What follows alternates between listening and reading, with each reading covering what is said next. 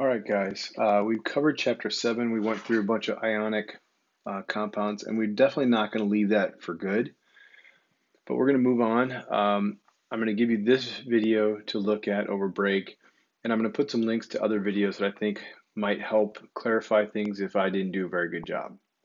So I want to talk to you a little about molecular compounds. We covered ionic compounds in chapter 7. This is chapter 8, molecular compounds.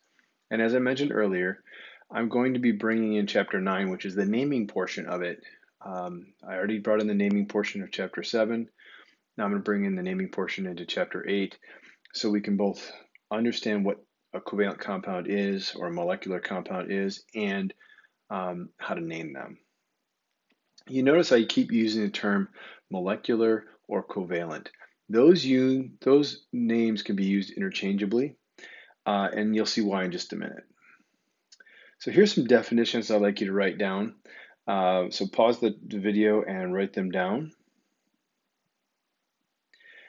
So covalent bonding is between two atoms, two or more atoms. It's the smallest piece of a covalently bonded compound is called a molecule. So if you recall, in the ionic compounds, we had formula units. That was the lowest whole number ratio. In covalent bonding or molecular bonding, there's a thing called a molecule. It is not the lowest whole number ratio. It is just the correct number of things. For example, C6H11O6 is sucrose, fructose, galactose, one of those sugars, the monosaccharides. Clearly, that one happens to be the lowest whole number ratio because of the 11.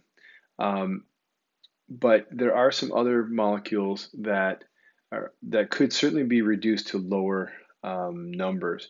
And we can't do that because the molecules are entities in and of themselves. They're not just a ratio of things stuck together like ionic compounds are. They are a total number of things stuck together that make up something unique. And I'll try to get that point across to you. But for example, look at water here to the lower left. It's not a whole bunch of H's and O's attracted to each other through electrostatic forces like ionic bonding is. Each water is just completely individual. It is just two hydrogens and one oxygen. And it has no relationship to any other hydrogens or oxygens. Whereas sodium chloride is a whole bunch of sodiums intermingled with chlorides to make this matrix, this three-dimensional matrix or crystal. And covalents are not necessarily crystals. So we call this smallest unit the molecule. So here we have a picture of 3 molecules. When we're talking about covalent bonding and molecular bonding, what we're really talking about is how the electrons are being used. And electrons in covalent or molecular bonding are shared. So it's kind of like if you and your sibling had to share a car. Hopefully you share it equally, everybody's happy, but really neither one is happy. But if someone asks you on the street, hey, do you have a car? You'd say, yeah, I've got a car. You may or may not admit that you shared it with your brother or sister, but you say, yeah, I've got a car. So the idea here is they're sharing electrons, and it allows them to feel like they have full valence shells, and I'll go into that in a bit. They don't take them though. They've got to give them back on occasion. So we'll talk about the difference between equal sharing and unequal sharing, but that's going to be in a subsequent video. So here we have 3 molecules. These diagrams that you see here are called space-filling diagrams, and they kind of give us an idea of what we think the exterior, in other words, the electron shells look like from a distance. We don't know exactly because, as I've shown you before, we really can't image them much closer than I showed you. But based on mathematical models and stuff, we think this is how they look because they're sharing electrons. So the electrons, so these would be like the electron clouds would be, in this general shape. And, as you can see, water is kind of a funky shape. Looks kind of like an upside down Mickey Mouse or a right side up Mickey Mouse, depending on where you're looking at it. And carbon dioxide has got, it's a linear shape, and then ammonia is a different shape too. And so we're going to get to the point where we can predict the shape. based on what's attached to the central atom, and the central atom being the one in the middle. Okay, so we'll go through that. So we need to understand covalent bonding is it's where the electronegativity difference between the elements is less than 2. And if you recall, electronegativity is all about the ability to attract an electron. And if you're a metal, you don't have the ability to attract an electron to any great extent, but you're happy to give it up, and the nonmetal really wants it. So if you were taking, say, sodium and chloride, there's a big electronegativity difference in it, and so chlorine is going to get the electron, and sodium is going to say, no biggie, I gave up, that's fine. So you end up with your ionic compound, sodium plus and Cl minus. So when you have two things that are closer in electronegativity, and I'll show you a chart in just a second, they are not going to, one's not going to steal the electron from the other. It's kind of like you and your sibling sharing a car. You, as much as you would love to have the car all your own, your parents are going to say no. So you have to share. And so when you are somewhat equal, in other words, the difference between your ability to get the car is about the same, you're going to share it. So it's you can't steal it, you're going to have to share it. And it's between nonmetals and nonmetals for covalent bonding always. And because they tend to nonmetals all tend to make negative charges, you can't have the charge be what holds them together because negatives don't attract negatives. So consequently, you can't use the charge to figure out how many. Like the crossing the charges helps us figure out how many atoms are connected together in an ionic compound. So here's the chart I was telling you about. By the way, this is a European chart. So every place you see a comma, that's really what you and I would consider a decimal place.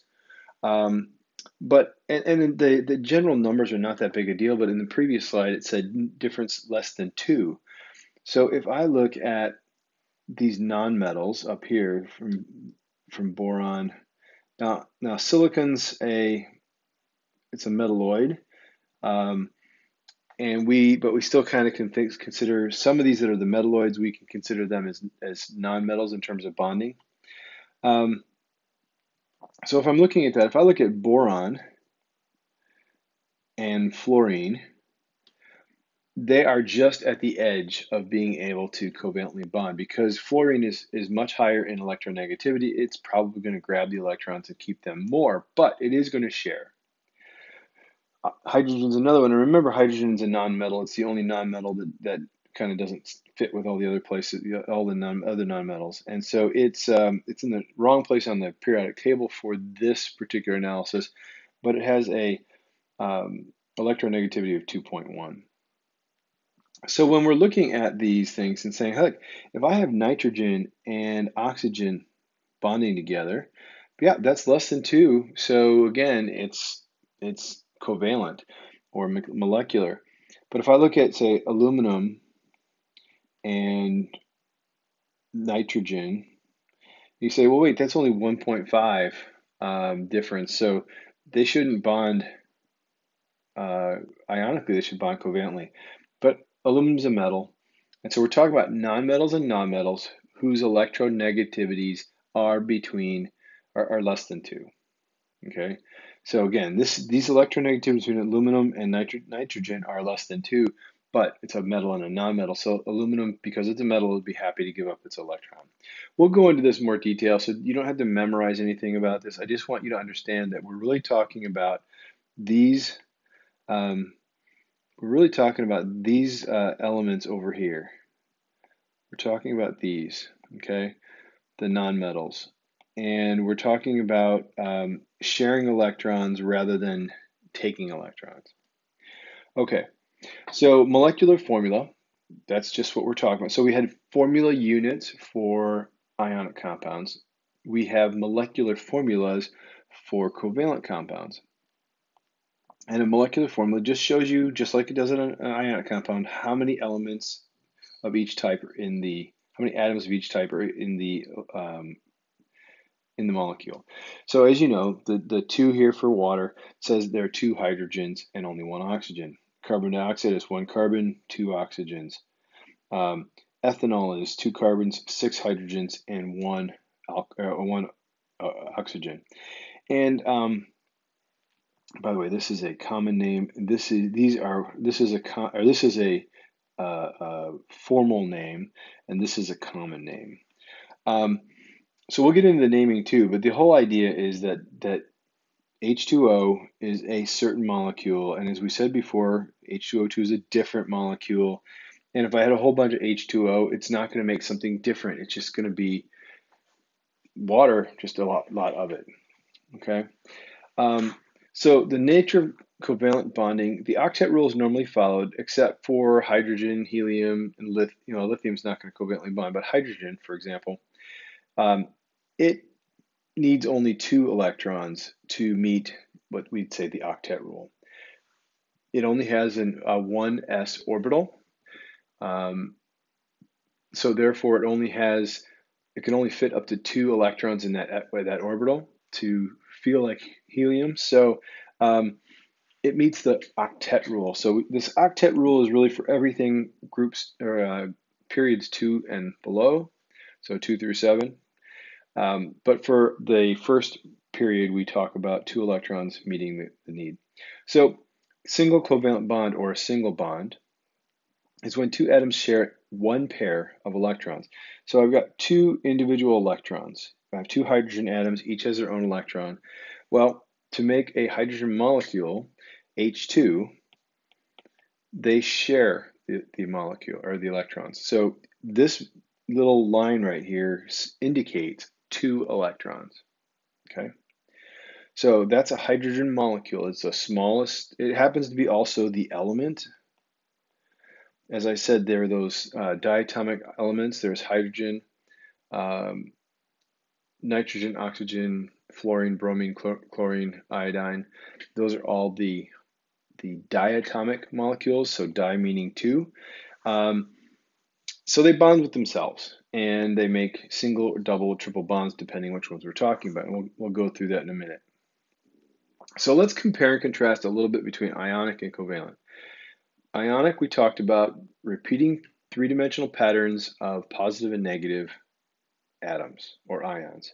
And here we've got sodium metal and chlorine, and then the sodium gives up its electron so that we have a chloride ion and a sodium ion. They are electrostatically attracted. So we've got the electron that's stolen. You got high electronegativity difference. It's between a metal and a nonmetal, except for NH4 plus. It forms a crystal structure, and it's proportional. So you have 1 to 1, 2 to 1, 3 to 1, 5 to 1, whatever it is. You've got this ratio of cation to anion and so on. And it's, again, a repeating pattern in multiple dimensions. In ionic compounds, as you guys know, we use the charge to determine how many of it. We cross the charges and we figure out how much. It's like if I have potassium sulfate, the charge on the sulfate tells me that I need 2 potassiums, and so I know exactly how many of each I need in terms of ratio. So it's always going to be 2 to 1, but it could be 2 million to 1 million, but it's 2 to 1. Okay, in molecular compounds, the formal name tells you the number of atoms. So like ionic compounds, the second part of all the names end with "ide." So as we talked about, sodium chloride. Well, we still use the "ide." But now we use prefixes to indicate the number of each atom. So here are the prefixes. So please write these down. Oops.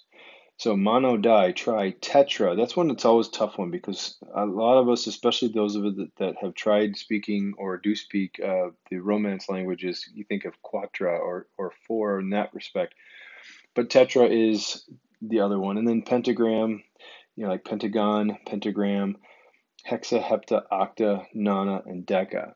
There are more prefixes, but not that we have to worry about because we're only going to be explaining relatively small molecules.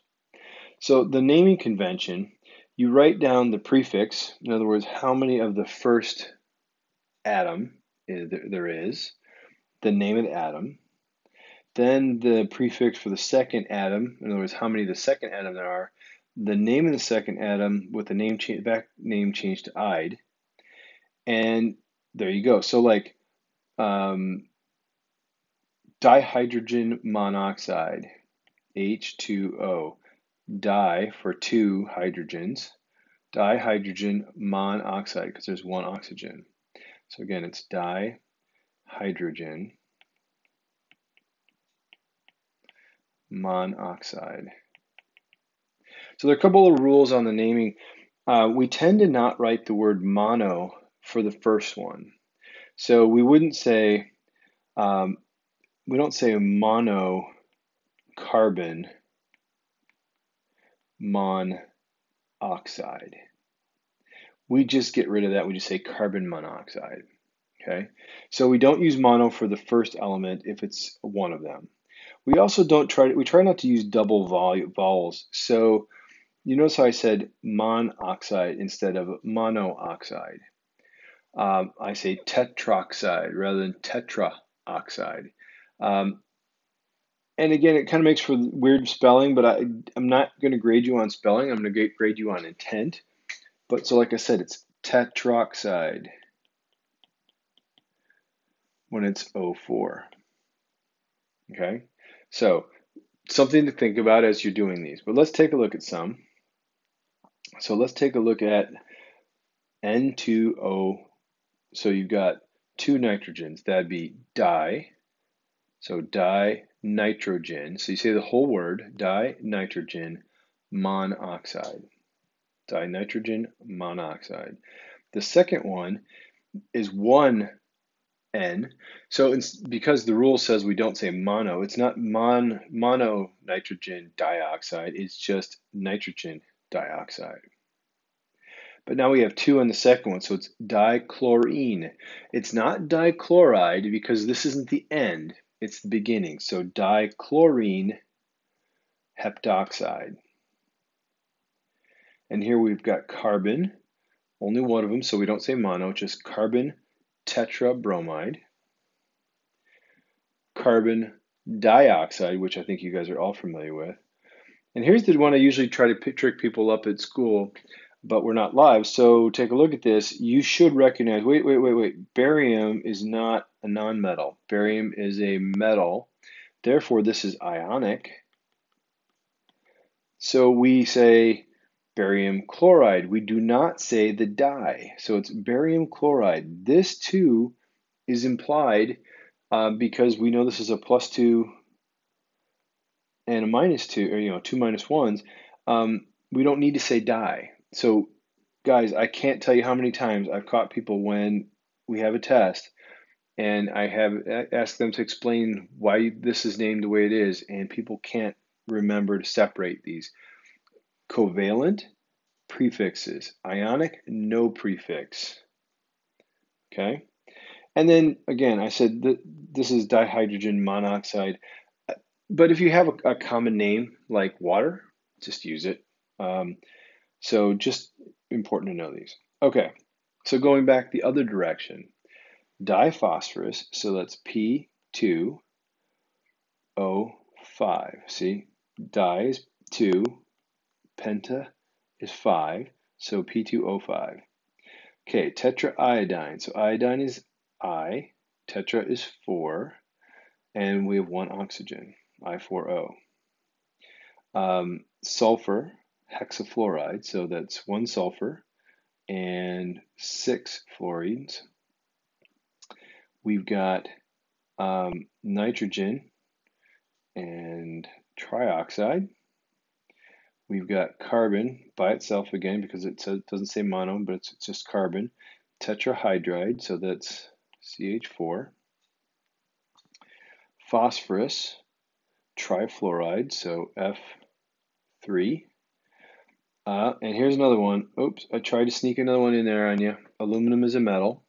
So it is still AlCl3 because I've got a +3 and a -1.